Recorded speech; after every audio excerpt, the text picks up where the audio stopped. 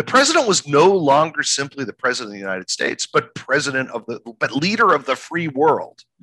Right? That's a formulation that would have been unheard of for previous presidents, even presidents like Woodrow Wilson, who were globally inclined.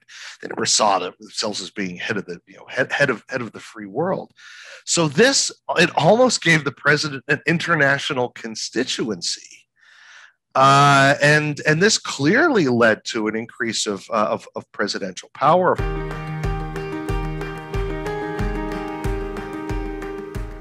Hi, this is Tony Williams, Senior Fellow at BRI, and we want to welcome you to another episode of the Cold War and the Presidency series. And for this episode, we're honored to have John Moser to speak about Truman and the Cold War. In this series, our main question is really going to be on how individual presidents shaped executive powers during the Cold War. By way of introduction, John Moser is a professor of history at Ashland University and chair of both the Department of History and Political Science and the Ashbrook Center's Master of Arts in American History and Government. He is an expert on World War II and American foreign policy and is the author of 4 books, including The Global Great Depression and The Coming of World War II. John, I want to thank you for joining us. Pleasure to be here, Tony. Yeah, I really appreciate it. It's such an important topic. We just spoke to Sean McMeekin about FDR, Stalin, and the origins of the Cold War during World War II and some of the tensions in the alliance. And this is just going to be a great segue right into the start of the Cold War under the Truman administration. So maybe we'll just jump right in. After fighting as allies during World War II, the United States and the Soviet Union emerged from the war as the world's 2 superpowers, and they were increasingly enemies. American policymakers were really concerned about Soviet expansionism, including Soviet diplomat and expert George Kennan, who helped formulate a policy called containment in his long telegram and the Mr. X article. So John, what was containment and how does it really shape American foreign policy throughout most of the Cold War? Containment was an extremely, you can't even really call it a strategy. It's sort of a framework under which multiple strategies could operate. One of my favorite books on the Cold War is by John Lewis Gaddis called Strategies of Containment. It talks about how various presidents they all adhered to containment in some way, but they applied it in a very different form. But as Kennan advanced the idea in his famous long telegram in 1946, was that if the Soviets are going to look for any opportunity that they can that they can find to advance their power, and they're going to try pushing, and if the United States, as the leader of the free world, shows itself willing to block those advances again and again, right? He said in an article in 1947, he called for calm, firm, patient containment. So you every time they push, you say, no, you don't do it. That eventually the Soviets would learn that they're not getting anywhere through this strategy, and they would either moderate the strategy or maybe even the whole regime would fall. So that, and when that was supposed to happen, who knows? I mean, Kennan would later say that he only meant for the term containment, the containment to apply to Stalin, and that once Stalin was gone, there wasn't any real need to continue it. But by then, containment had sort of taken on a life of its own, and every president, as I said before, practiced it. Right, very good. Well, let's look specifically at maybe Truman's formulation and understanding of it. In 1947, he delivers this important speech advocating aid to Greece and Turkey to resist communism. And he says, I quote, I believe that it must be the policy of the United States to support free peoples who are resisting attempted subjugation by armed minorities or by outside pressures, end quote. So what was the Truman Doctrine, and does it provide sort of an expansive view of American foreign policy, of sort of expanded commitments around the globe for the United States? Yeah, when I teach this to students, sometimes they miss how important this really is. well, isn't that what America has always done? I like to illustrate, to use this example to illustrate the sea change that occurred in U.S. foreign policy over the course of the 1940s. In 1940, Germany was able to overrun much of Europe, including France. And while Americans were dismayed by this, nobody ever said, well, we got to send troops to stop them. Right? 10 years later, 10 years, that's nothing. 10 years later, North Korean forces invade South Korea, a place where most Americans probably would have had a hard time identifying on a map.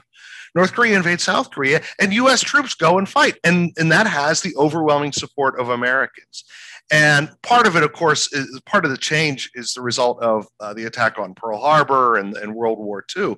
But the Truman Doctrine is another big part of it.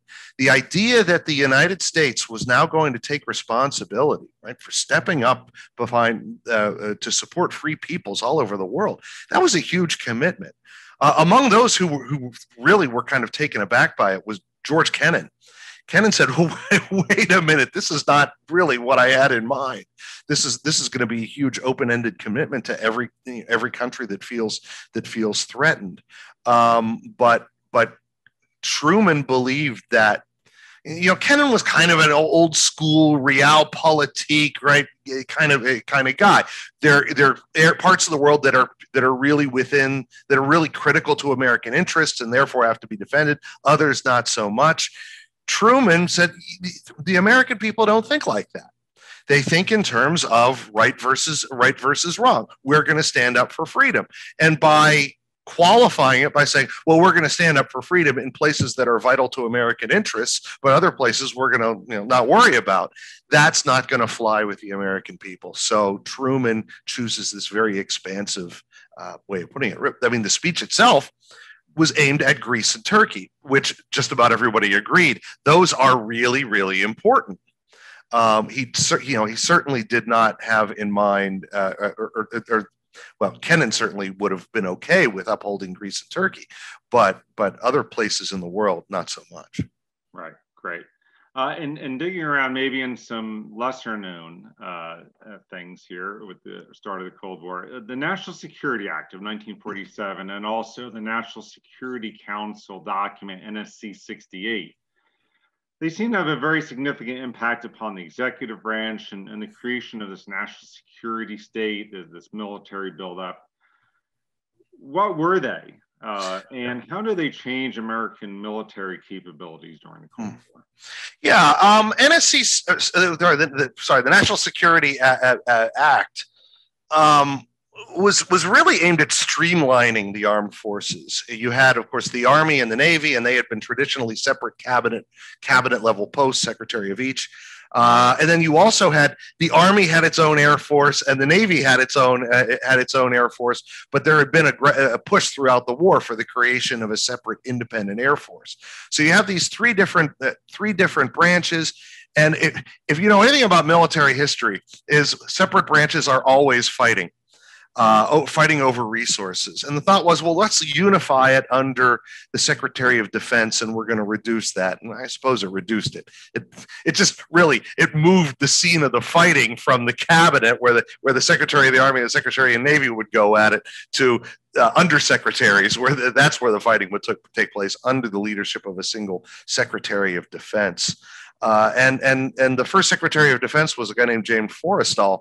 The weird thing was, Forrestal had been a prominent opponent of the idea of uniting this. He said, this task is too big for any single member of any single individual. And sure enough, after a few years in the position, he had to step down. He basically suffered a nervous collapse, and tragically, he committed suicide not long afterward.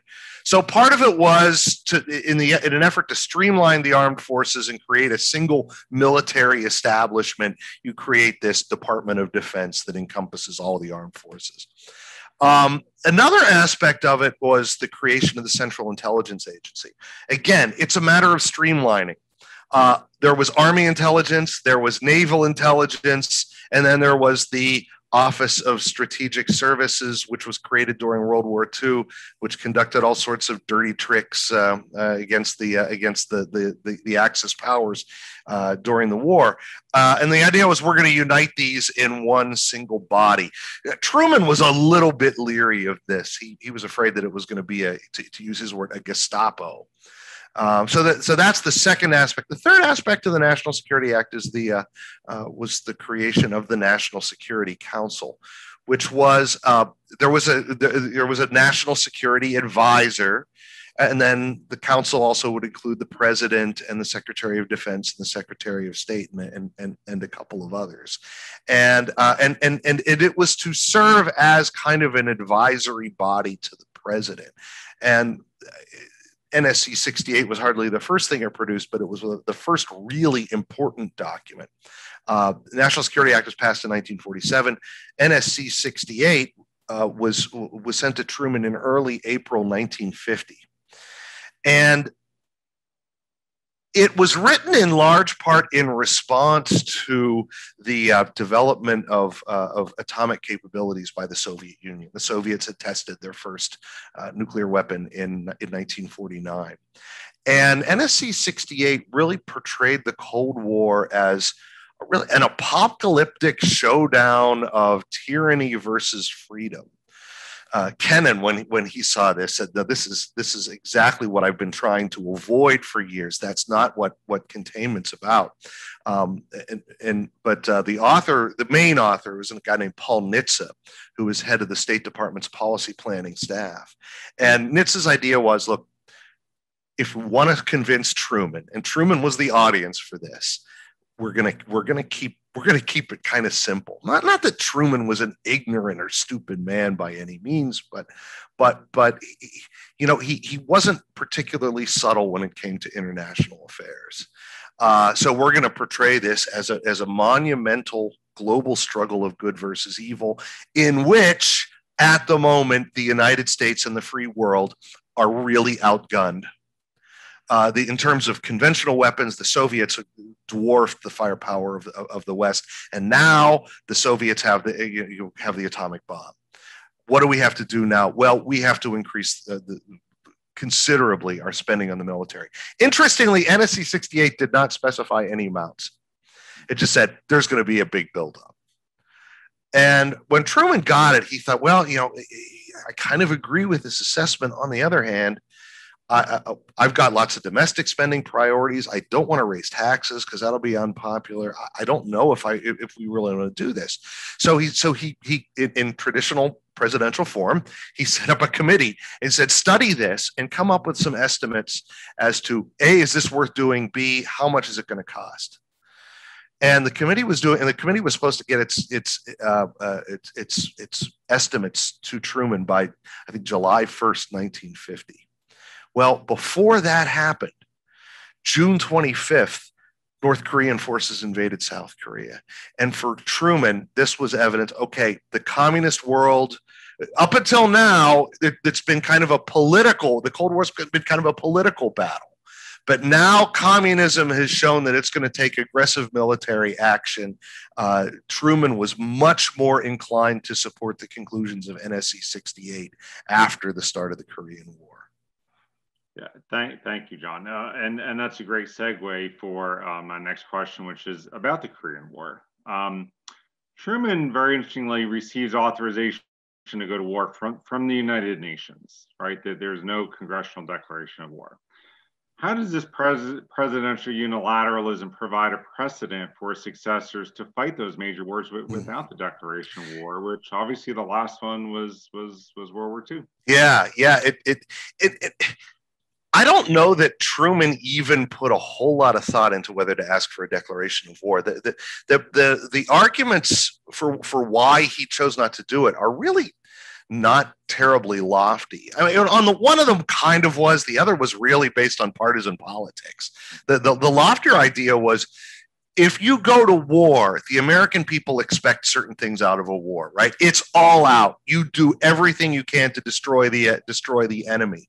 And he knew that he wanted this to be a limited war. He wanted to to drive the North Koreans out of South Korea, but he did not want an expansion of the war. He didn't want the Soviets or the Red Chinese to get involved. And if you call it a war, then it's going to make it harder to sell the idea that this is a limited conflict. Then there was the partisan one. He was dealing with a very partisan Republican Party that didn't have a majority, but it was very strong at the time. And the Republicans wanted to blame the administration for the start of the war. And what they seized upon was a speech that had been given earlier in 1950 by Undersecretary of State Dean Acheson. Acheson was talking about how it was U.S. policy to have a security perimeter in the Pacific. And he said it's going to include Japan and the Philippines and the Aleutian Islands, and he did not include South Korea in this. And when just a few months later, North Korea invaded South Korea, Republicans said Acheson basically gave them the green light to invade. Now, it's not true. We know now, since the opening of the Soviet archives, what really drove the decision. And no, they were not paying attention to Acheson's speech by any means. But Truman was concerned that if he went to Congress to request a declaration of war, he wasn't afraid that the Republicans would say no. That would look unpatriotic, and the American people were in support of the commitment of forces. He was afraid that Republicans were going to use the opportunity to embarrass the administration and say, "See, we wouldn't have had to do that if it hadn't been for this." So he said, "Look, this is going to be a war." In a press conference discussing this, a reporter said, "So would you call it a police action?" And Truman said, "Yeah, that's basically it." And that's the term that stuck. Truman didn't come up with it. It was this reporter said, "Well, police action. Yeah, police action." So it has definitely made it easier for subsequent presidents to dispense with a formal congressional declaration. Yeah. Very good.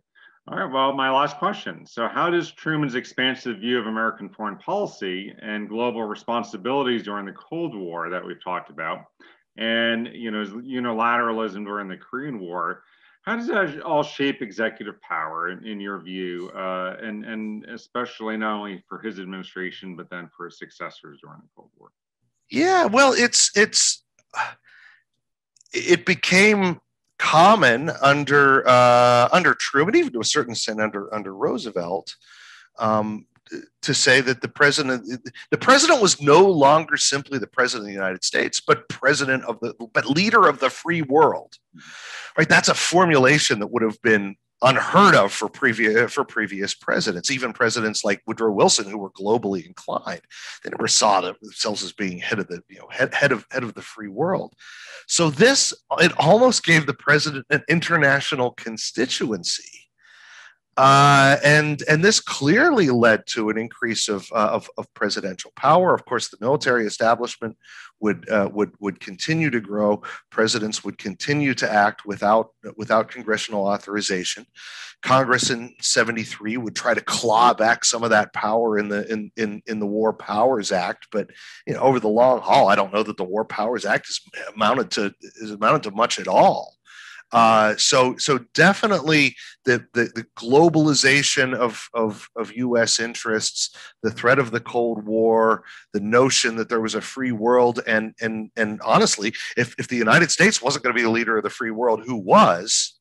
That really makes the debate more contemporary. So some said as soon as the Cold War was over, okay, the United States can go back just to being to minding its own business. But others said, well, wait a minute. If you look at periods when there has not been some dominant hegemonic power, you see a whole lot of instability. So even though the Cold War is over, the United States still should play some kind of role like that. And generally it has. And presidents have maintained the kind of power that Truman and his successors claimed for the presidency. All right. John, I wish we had a few hours to talk about this, but we appreciate your time and thank you very much for coming on. That was very interesting. Glad to be here. I enjoyed it. Great. Well, thank you for joining us for this mini curriculum video series on the Cold War and the presidency. Check out our other videos on FDR, Kennedy, Nixon and Kissinger, and also Reagan, with interviews with several leading historians on this very important topic. Thank you for joining us.